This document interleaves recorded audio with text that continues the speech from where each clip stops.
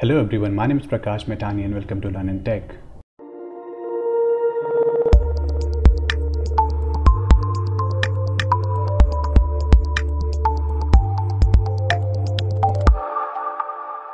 This is the HTML5 tutorial part 1 and I'll be talking about HTML5 Introduction. As you all aware about the HTML, HTML is a hypertext markup language which objective is to show your data or content in a web browser. Whether you are using a website, web application or Windows application, in all these forms, HTML is a language which will show your data to the end user through the browser. Alright, browser understand HTML and HTML is used to show data in a browser. HTML5 is the latest version of HTML and the older version was HTML 4.01. HTML5 has come up with lots of improvement. For example, if I talk about an audio and video tag, in the earlier version of HTML, we use third-party application or third-party tool for embedding audio and video in our application or in our HTML code, but now we do have audio and video tag. By this, we can simply embed our video and audio without any third-party plugin. Alright, I'll be talking about these things on later videos. And now the three building blocks of HTML5. The first one is tag, and the second one is element, and third one is the attribute. So what is a tag?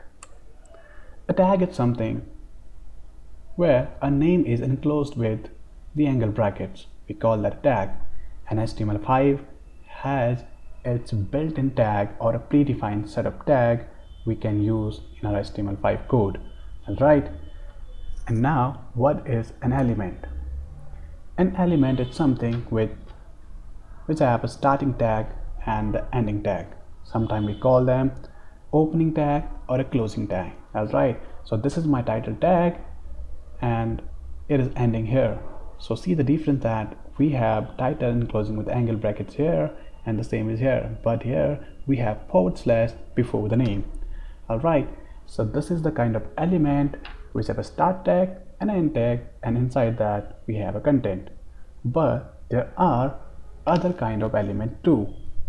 If I talk about this BR tag, which represent line break, but it does not have any closing tag, it just has the opening tag. So these are a single element, we call them. Okay, and after that there is attribute. So what is an attribute? If you have an element and you want to provide some attribute or some property to that particular element, we use attribute for that purpose. So how we define attribute? You can define the name of your attribute. After that there is equal to sign and curly braces, and inside that you can put your content. Okay, so this is the structure for attribute. How you can define your attribute? You can define ID, classes, style sheet for all these tags using the attribute things. So this is the introduction of our HTML5. Now we will look into how we can actually perform these things in our code section. So what you need to perform HTML5 coding is you need one of your text editor and one browser. So I have Sublime Text with me. You can use your favorite text editor and can start coding. So this is right now blank, and I'll go in my file section here.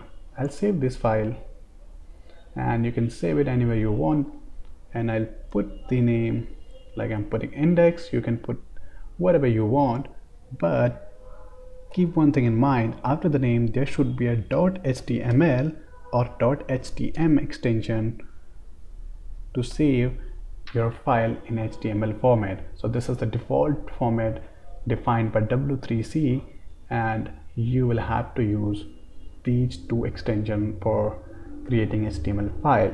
So once I'll save that, my file will save with index.html, and now I can create structure here. So I'm using Sublime, so it has IntelliSense. The entire HTML structure is there. I'll talk about what it's all about. In HTML5 there is exclamation mark in the top and doctype HTML. It is defining that your document type, and after that your normal HTML structure is there. Your HTML start tag, and here is HTML end tag. Your HTML head tag it's ending on head, and there is a title start tag, end tag, body start tag, and body end tag.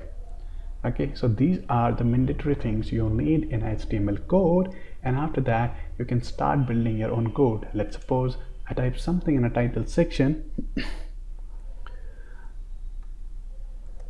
If I type my first site and I'll save it, and I can open these things with the folder where I have saved it. I'll go in my folder section here. So now you can see that the index.html I have saved here with the browser icon reflecting here. You can open your file with any of the browser you want, and it will open in your browser. Now you can see in the tab section above there, it is there my first site, which I have just written here. Alright, so this is the way how you can write things. And if I go in a body section and if I define a tag here, these are the HTML predefined tag like p1 and your p1 tag, and just type anything here. Welcome to my site, and save it. And now refresh your browser, you'll see that you're able to see welcome to my site. So there are a lot of like heading tags, like h1 tag we have. If I define the same thing in my h1 tag, you'll see that it's getting us different result because it's a heading tag. The text is coming in bold and the font size is bigger. And also we have like h2 tag also, which will have a little lesser font. I can see that. So this is how you can create your first page in HTML, and I'll be talking about in next video what else we can do with HTML5. Till then, thank you so much. Please subscribe to my channel.